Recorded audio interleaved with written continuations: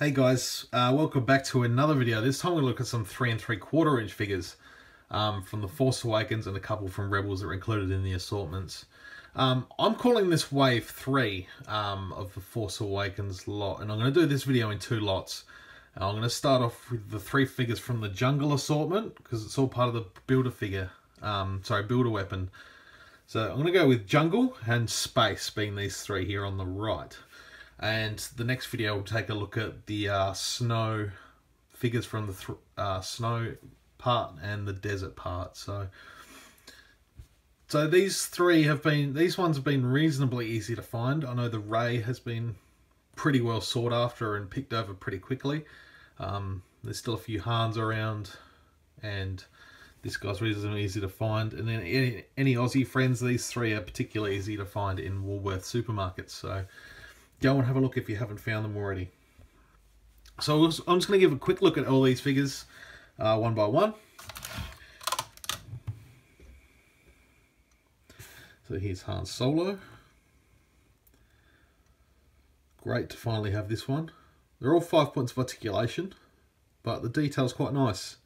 I was lucky to get a good Han Solo because I've seen a couple with the paint on the face has been really crap.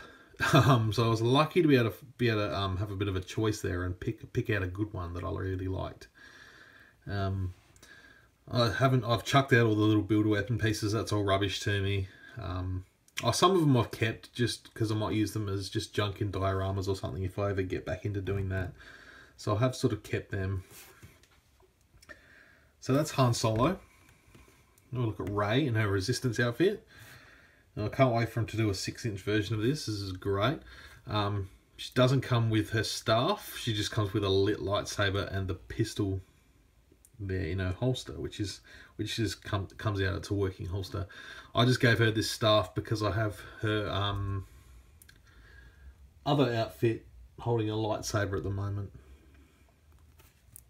So I decided to give her just the lightsaber hilt which she comes with.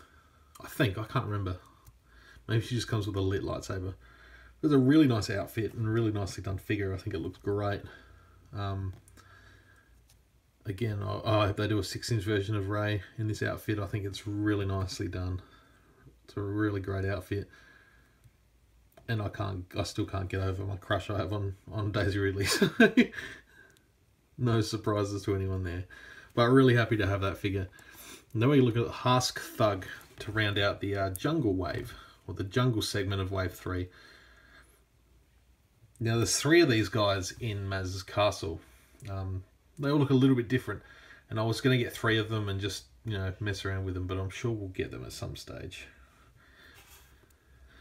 But, or if I find them cheap enough, maybe I'll just pick up another 2. But this is a cool looking alien. I like him a lot. I think he's cool. And he's got like a little knife pouch which is just painted the same colour as his fur.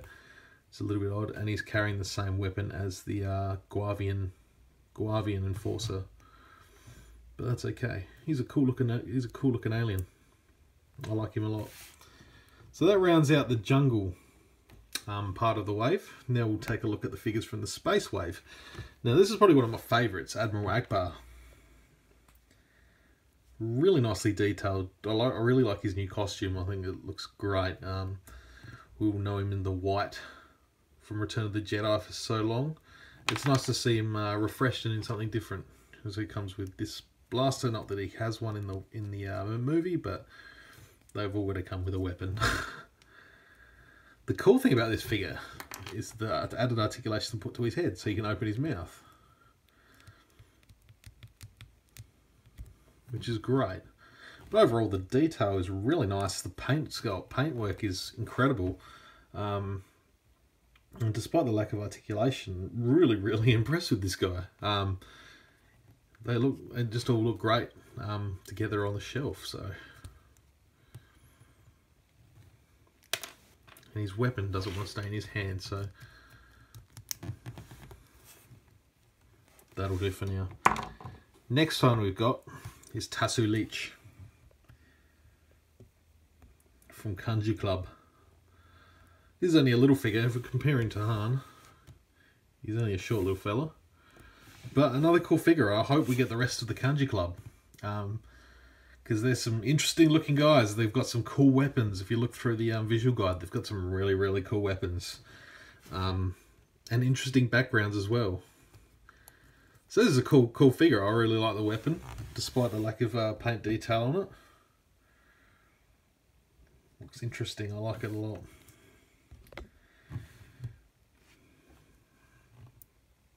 They've done a pretty good job on this guy as well. I like it.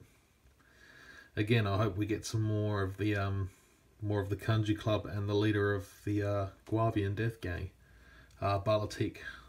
So that'll be cool. And to round out the wave of space from the 3 space log, we've got one from Star Wars Rebels and the 5th brother, Inquisitor. This guy's really cool. I can't wait to get the 7th sister as well. This guy's pretty tough. Didn't last long, but spoiler alert. Sorry.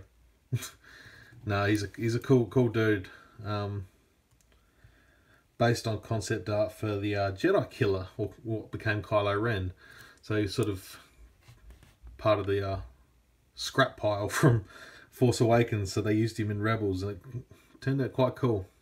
This guy was pretty tough. Really nice. Got the Imperial cog there on his shoulders. I like the really ornate sort of design there on his stomach armor there. He's pretty cool. I like him. Anyway, guys, that rounds out those 6 figures. Next video I'll put up, like I said, will be the other 6 figures from what I'm calling Wave 3. I don't know if it is Wave 3, but from the next assortment being Snow and Desert. So we'll have a look at them next.